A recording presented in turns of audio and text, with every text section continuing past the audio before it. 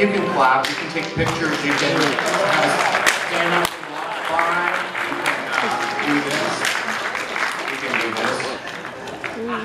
You can shake his hand, you can pat him on the back.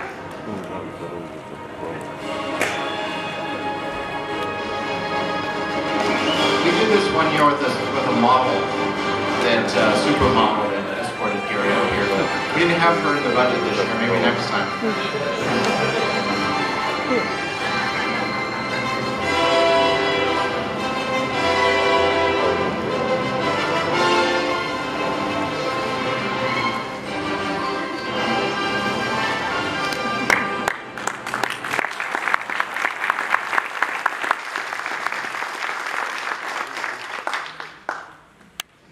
Martin, and good morning everybody. Great to be back and see so many old friends and make some new friends. And before we get started, we will have the traditional switching of the laptops, so bear with us here just a minute. Like this. So there's our updraft, cyclonic rotation on the south flank, anticyclonic rotation on the north flank. There's the cyclonic member in the background to the north. There's the clear slot from the rear flank downdraft. Anticyclonic rotation here to the south. Looking up the back side of the very rear portion of a supercell, there's the clear slot from the rear flank downdraft. Looking to the east here, anticyclonic to the north, or cyclonic to the north, anticyclonic to the south. Coming in on the back side of the rear flank downdraft area, back side of the mesocyclone area of a supercell.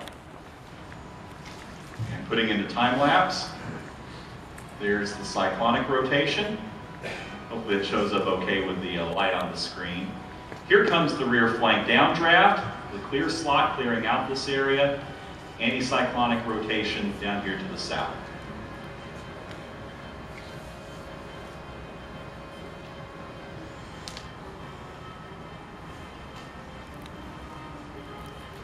We'll have a couple slides on safety at the end of the program. Don't drive that fast. Looking off to the northeast, cyclonic member in the background, clear slot from the rear flank downdraft, anticyclonic here in the foreground, even producing some anticyclonic funnel clouds as the anticyclonic vortex lines get stretched. And again, if these vortex lines are persistent enough, if the updraft and stretching is strong enough, we can get anticyclonic tornadoes. Notice the rotation and the lowering up here, right to left across the front, backward from what we expect with regular rotating wall clouds. Anticyclonic tornado here, a large rain-wrapped EF3 tornado further off to the north. And get into position and see what we need to see. So a question just quizzing the audience. This case study that we went through, the SPC mesoanalysis, graphics and the like, does anybody know what day this was that we were looking at? April 14th. Fantastic. Pretty significant day across northern Oklahoma and up into a good portion of central Kansas.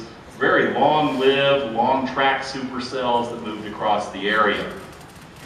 A couple of pictures from up north of Wichita, Kansas, courtesy of the National Weather Service in Wichita, and there are spotters up there. This was up north of Wichita, actually. This was actually the storm near Manchester, Oklahoma, right as it was crossing the Kansas line from Oklahoma. And then a little bit further southwest, a little earlier in the day, a couple of pictures from our good friend Tim Marshall, who was up in the Cherokee, Oklahoma area. And again, looks like certainly a cyclic supercell there with the old tornado, or one tornado here, another tornado back in here, and a couple in progress there. So a very significant day that we were looking at. And again, a lot of the parameters came together as advertised and feared on this day. Happy birthday to you. Happy birthday, dear Tessa. Happy birthday to you. Instead of having, this is me, instead of having yourself photographed with presidents and governors, you're photographed with Harold Taft, David Hoadley, or some other tornado hero. This is what I was telling. I know there's people here from Channel 4. I know there's people here from the National Weather Service. I don't mean this in a derogatory fashion, but I was talking to Harold Taft one time, and I mentioned watching Channel 4 weather. And he stopped me, looked at me, and he said, "Bobby, why were you watching Channel 4 weather?" And I said, "Well, I watch Channel 4 weather because it's entertaining. I watch Channel 11 weather because I want to know what the National Weather Service predicts.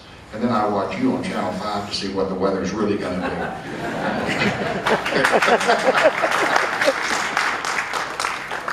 I was a friend of Harold Taft till the end of his life. This is another one I did. You choose the location of your home, ensuring that you have a real clear view of the west and south. Seasonal stress disorder is particularly tough on you during the wintertime when there's no tornadoes to look at. You have at least one weather app on your smartphone.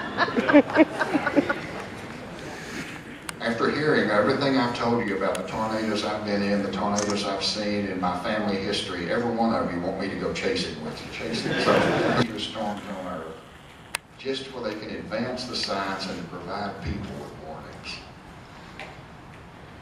You might be a tornado hero. You drive 700 miles in one day, eat greasy fast food, sleep little, and never complain, just because you want to protect one house from being caught unaware. You invest your money in communication devices, weather radios, sophisticated laptops with 4G capability, gasoline, which is ever more expensive, and you risk severe damage to your personal vehicle. You literally surround your individual communities during threatening weather, physically surround them. Not for the thrill, but just to keep a sleeping town from devastation.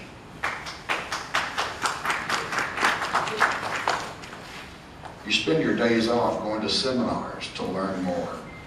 Be close to like-minded individuals, exchange experiences, train others. You provide encouragement to newcomers, and you're a part of a very elite group of people, because there's really not very many people like you in the world that want to go out there and do that. You save lives, there's no question about that. You reduce people's fear. You make them more comfortable knowing that you're out there.